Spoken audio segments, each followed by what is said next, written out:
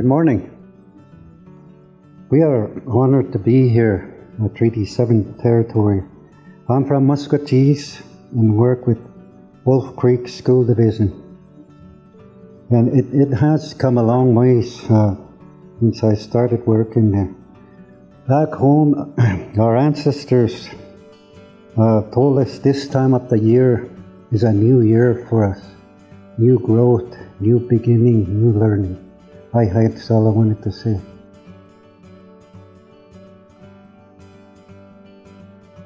Good morning. Again, thank you very much for the warm welcome we received. We wanted to acknowledge that we are from Treaty 6 land, and there are a lot of us that are here today, and I'm very grateful to have so much support. It speaks to the dedication and the commitment that we have to our First Nation, Métis, and Inuit students in Wolf Creek Public Schools. So thank you, because I know it's a crazy busy month in May, but all of these individuals made arrangements with family and work to be here, so thank you.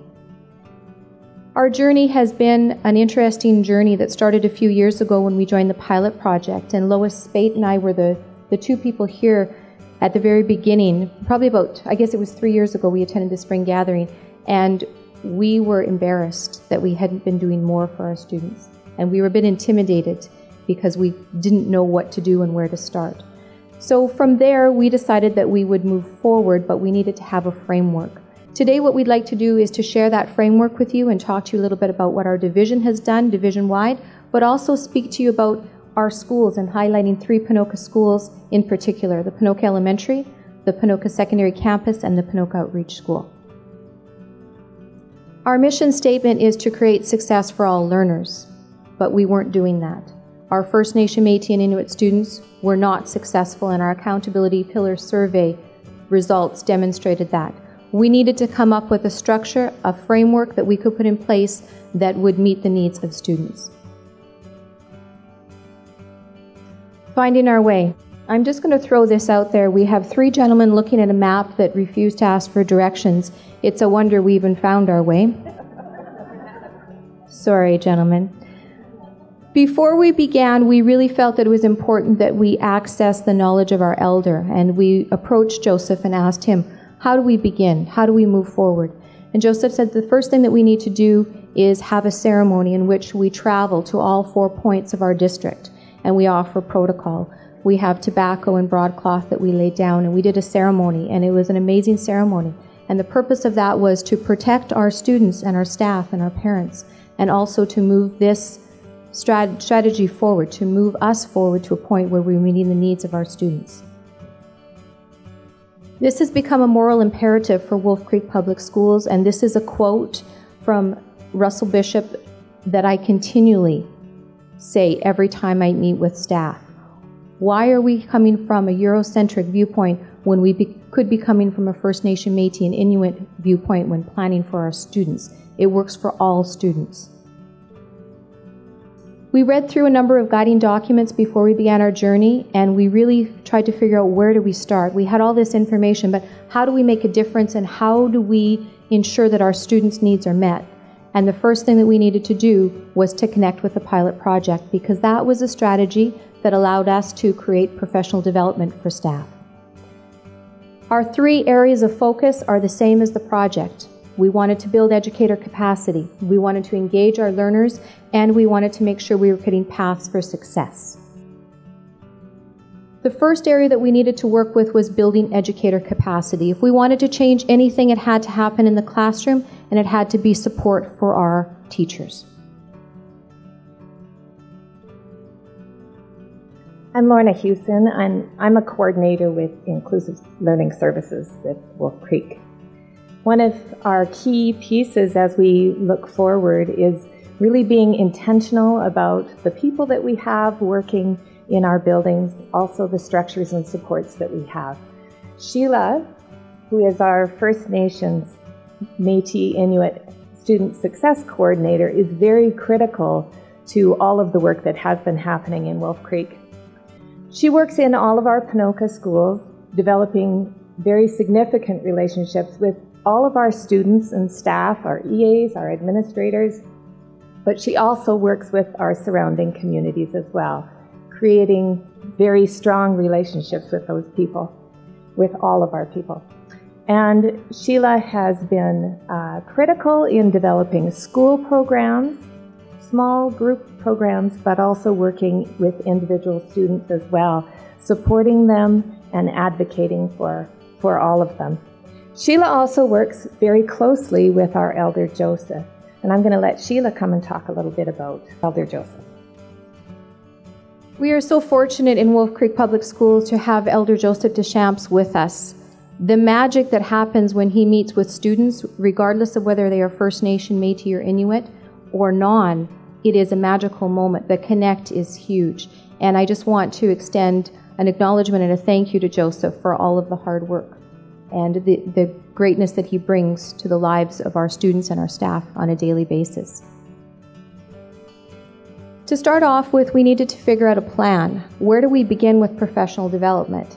How do we even know where we're at? So I met with each of the 3 Ponoka admin teams, and we created a capacity indicator tool. And that was something that Solange and I had worked on in the summer. What we wanted to do is we wanted them to identify, based on the 4 guiding questions of learning to be, learning to know, learning to do, and learning to relate, where are we at? And the Ponoka Elementary School and the secondary campus and the outreach all had an opportunity to identify where they felt we needed to start. From there, we had put together a strategic plan. If you needed to work on the area of learning to be, these are all of the professional development activities that we can help facilitate in your school. And that's how we began our journey. I have to share an interesting comment with Lois had last night. She said, "Oh my goodness, we're so low. Why are we so low?" But I said, look at the growth you've had throughout the year. The second part is we needed to make sure that we had a website and we had resources available, because we needed to meet teachers where they're at. Teachers are continually saying, "What do you have? I can't find any resources. Can you give me something? Where do I begin?" And this was an opportunity for us to work at creating a website and to connect the website to the Moodle, which allowed our teachers instant access to resources. We also worked with learning supports, part of our division, in the literacy initiative last year, and we introduced the work of Priscilla George. She's also known as the Rainbow Lady, and she talks about literacy from a First Nation, Métis, and Inuit viewpoint, and how we need to meet the needs of children. And with literacy, it looks a little bit different for our First Nation, Métis, and Inuit students.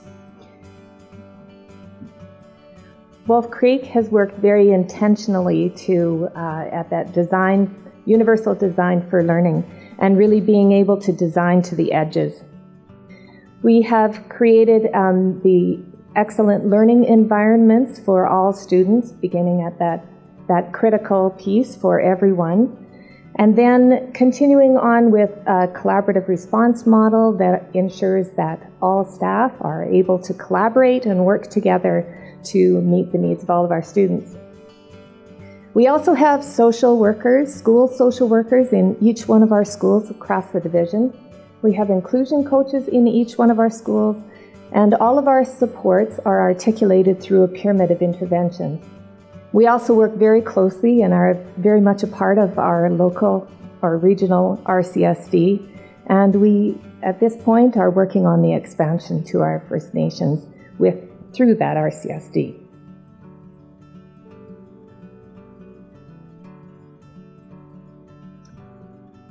The next step we took was to create a First Nation, Métis, and Inuit task force cohort, and that consists of teachers from the 3 Ponoka schools, an administrator, inclusion coach, learning coaches, and a social worker. Our hope was to really ensure that our focus with this group is to build educator capacity. Our meetings consist of 3 areas. We focus on the history of the First Nation people in Treaty 6 area specifically. We focus on the cultural teachings from our elders and from community members that join us. And we also focus on instructional strategies. What do we need to do better in the classroom? Sheila?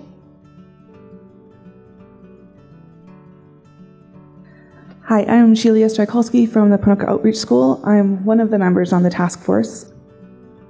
Mostly I just want to talk about how great of an experience it has been. Even though we have Joey in our school as the Elder program, the task force allows us to really dig in to learn more from him and some of the guests that Sheila and Joey bring in. gives that opportunity just to really find out more information, which I really enjoy, including some of our students. Sometimes we don't get to talk about those same kinds of things in a day-to-day on our classrooms, so it's been nice in the task force to get their perspective on what we're doing well for FNMI in our school or what we should do more of. And I really like that at the end of it, we always bring it back to all of us teachers kind of brainstorming together. What are you doing in your schools? What could we do differently? How can I learn from you? How can I help? And I really appreciate that because we're all in it for our kids together. So.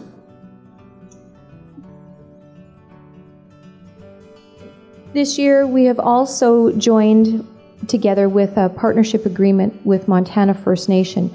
We've learned a long time ago that we can't do this by ourselves, and what we can offer Montana First Nation is doing a better job at transitioning their students when they come into our school. Oftentimes, they come to us when they are going into grade 10, and it's a huge adjustment for them. And so we've promised that we're going to do a better job on the transition. We're also going to help out with professional development, and we're going to share back and forth collaboration related to a number of items, including RCSD.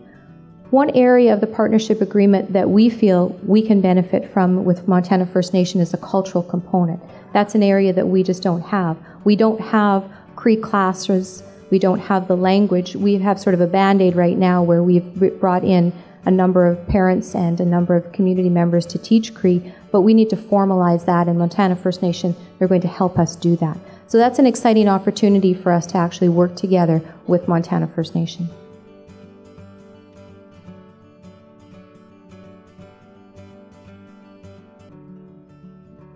Good morning, I'm Lois Spate and I'm principal of Pinoak Elementary School, and it's really been my privilege to be part of the spring gathering for the last 3 years. So in terms of building educator capacity at Pinoak Elementary School, we've had a number of professional development activities for our staff, everything from participating in a sweat to some activities that have been facilitated by Solange. So one of the ones that was very impactful for our team at our school was participating in the brain architectural game. Previous to Solange coming, we had Dr. Gibbs speak to us about early learning and the brain. And then when Solange facilitated the brain architectural game, it had a profound impact on our teachers. They saw how through the simulation, those early learning experiences that children have through the cards that they're dealt has an effect on the development of the brain. And after that activity, teachers really began to see the child, and the conversations that happened after that activity were amazing. We also are going to be having this week a couple of other activities. We are going to do the simulation of the blanket activity, and then we're going to get on a bus and we're going to have a professional development activity of a field trip heading out to our neighboring community of Muscatchees, and we're going to visit Montana School as well as Sampson, and then we're going to have a little lunch at the Nipsey's Cafe. One of our staff members, and not just one, but a number, because of these activities, have been so motivated to learn more. And so using her professional development money, one of our teachers took part just a week ago in a cultural camp in Jasper and came back very motivated to learn more and share her experiences with the rest of us, as well as with the task force. We've been trying to model some of the strategies that teachers can use in their classroom during our professional development activities. So having a talking circle as our formation during our professional development days has been key. I've seen that now taking place in a number of classrooms. We had an unconference at one of our professional development days, and if you've ever participated in an unconference, it's quite the experience. And so it's very self-directed professional development, and so a number of different topics were thrown out on the table. But one of the most powerful ones that day was a talking circle where our teachers got together and shared a professional conversation or dialogue around First Nation, Métis, Inuit education. So those are just a few of the highlights of things at Pinoak Elementary. Hi there, my name's Kathy McTaggart. I'm the Vice Principal of Pinoak Secondary Campus. So Lois spoke of a lot of things that we are also doing in our school, so I will just speak about one more. We had the opportunity, Sheila had a student videotape herself, and she talked about her story and her journey through her 5 years at our school. And I would say that got to a ton of our staff that weren't maybe really having a true understanding. When she spoke, and she spoke very frankly and honestly on that videotape, that really, really got to our staff. So I have lots of other things to say, but Lois spoke to lots of them. So.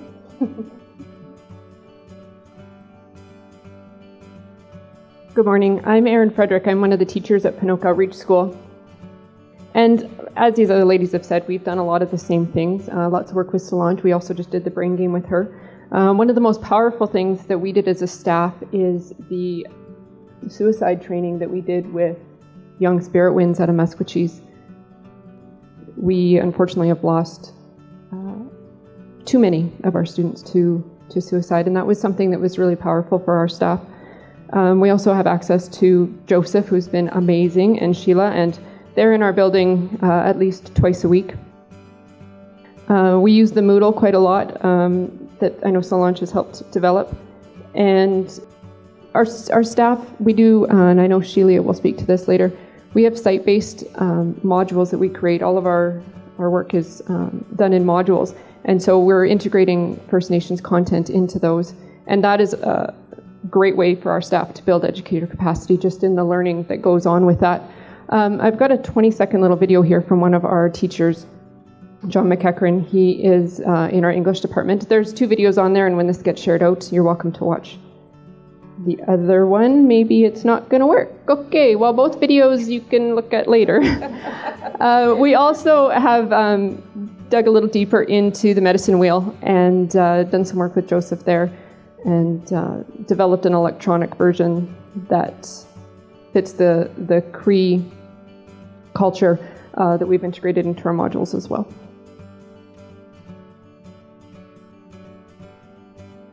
The next area of focus for us is engaging learners. We felt if we developed the capacity, then we could engage learners. And I'm just going to invite Leanne Lewis. She is a member of our Wisdom and Guidance Committee, a parent in our Wolf Creek Public School.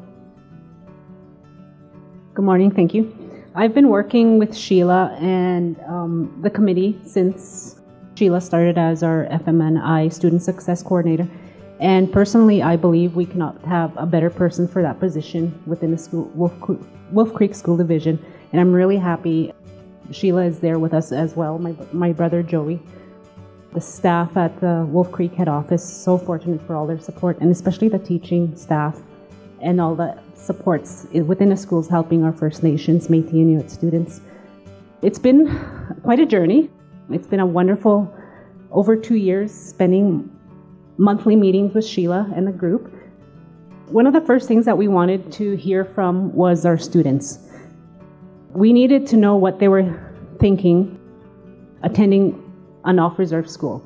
I went to off-reserve school from grade 5 and graduated from Pinoca a long time ago. But I did a majority of my school off-reserve, and it was quite the struggle. So I'm really happy with the steps that Wolf Creek has done in the last couple of years and the headstones that we've reached to this point.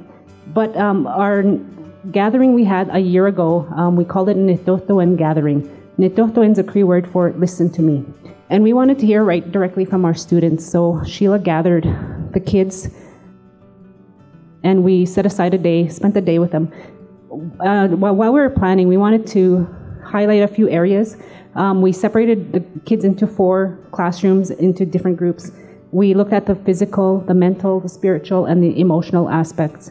And in each of the rooms, we wanted it to be safe. We wanted to hear directly from our kids, and we didn't want them to hold anything back. So we had the social workers in there and someone that they were comfortable with.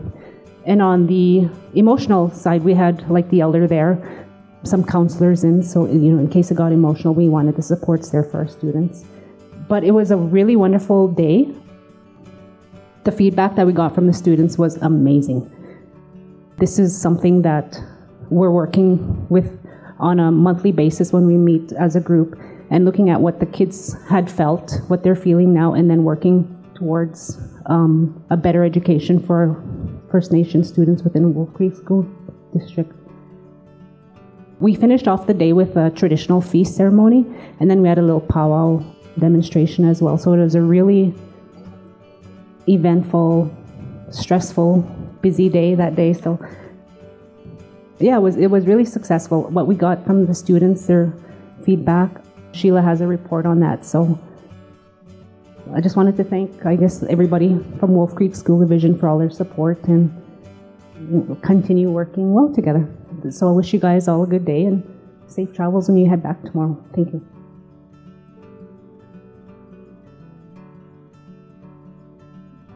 So in terms of student engagement and teaching and learning, one of our key things that I'll highlight, because our time is slipping away, is our synergized time that we have on Fridays when we have students. Last year we just had Muslim time, and our First Nation Métis Inuit students could bring a friend if they wanted, but it was focused on our First Nation students. This year we've implemented Synergize, which together is better, and it's a time when all of our students can be exposed to the culture. And it's been very successful, so much that a number of our students are wanting to self-identify. One little girl said, "I'm 1/6 First Nations." So during Synergize time, we have Sheila and our Muslim Joey attend, and they get about 15 minutes, all of our students in the school, in different groupings, to go through Synergize. And during that time, they're, like I said, exposed to the culture. They might look at artifacts. We've had drummers in. They played hand games. They've looked at local heroes who are First Nations, and it's just a really neat time for our students.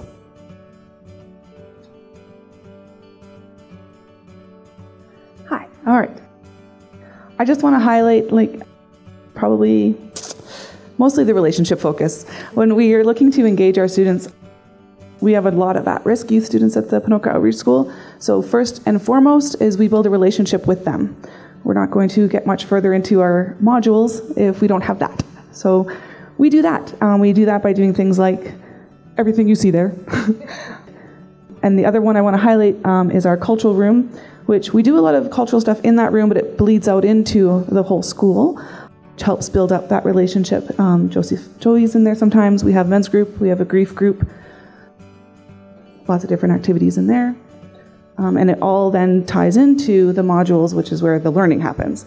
And we integrate, like Erin was talking about, things that are really engaging to the students. Ponoka Secondary Campus again. So we, in trying to engage our First Nations students, we just try to get them working on things that interest them like you would with any other students. So we did the blanket activity you can see up there, talking circles. I teach math, so I did some specific things to math that are very hands-on. And you can see there, reconciliation. That is a term that Sheila told me is a word, but then when I went to look, I don't actually think it is. We're doing a lot of work with our grade 7s there, and they have some really, really great ideas.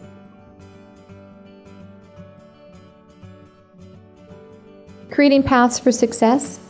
I will call up Leonard, actually. He's going to speak. Good morning. My name is Leonard Stanley Honorota from Musquetees from the Montana First Nations. I never went to school in Ponoka, but I live in Ponoka now because I have a daughter that goes to high school. And I got involved into parent council to start with, and I just happened to be getting involved at the right time, I guess. And I got recruited to it for this Wisdom and Guidance Committee. I didn't know what it was all about, but I just jumped in, and 3 years had passed on, and I'm not directly involved with the school on a day-to-day basis. I meet with a group monthly, and they give the reports, but so far it's been a success, and a lot of the students are really getting involved, and they're really liking it, because I know I get the feedback from my daughter when she comes home. So it's been a real learning experience for me, because I really feel that we need to support our students when it comes to education, because we never had that when I was going to school. So, and I really like to thank Sheila and her group for getting us involved, and I'm hoping that it'll continue as long as we keep doing this, and it'll be a success. Thank you.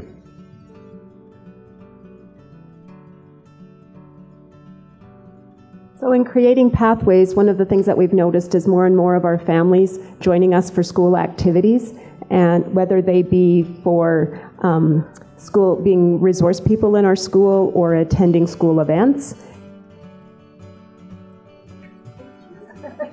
Time is counting down. Only.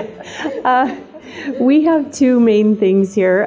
We're in the second year of a new registration process in which we have one-on-one interviews with every single family in our school, and that has been phenomenal, and we've got to meet every parent and had a lot of First Nations parents come in that we never ever used to see for 3 or 4 years. So that's been great, and our school also uses Twitter a lot, so I just went back and if we had time, if you do click on there, it shows our last 2 weeks of Twitter, and there's probably 8 different tweets about specific things that we did with our First Nations kids.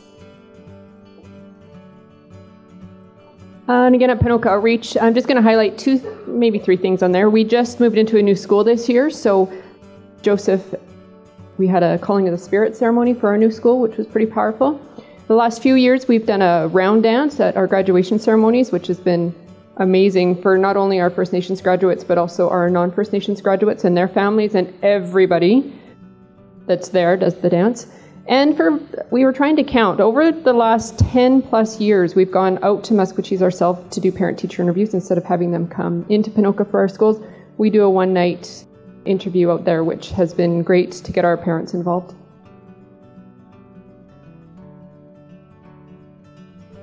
I put a quote up there, but our greatest learning opportunities really come from our students.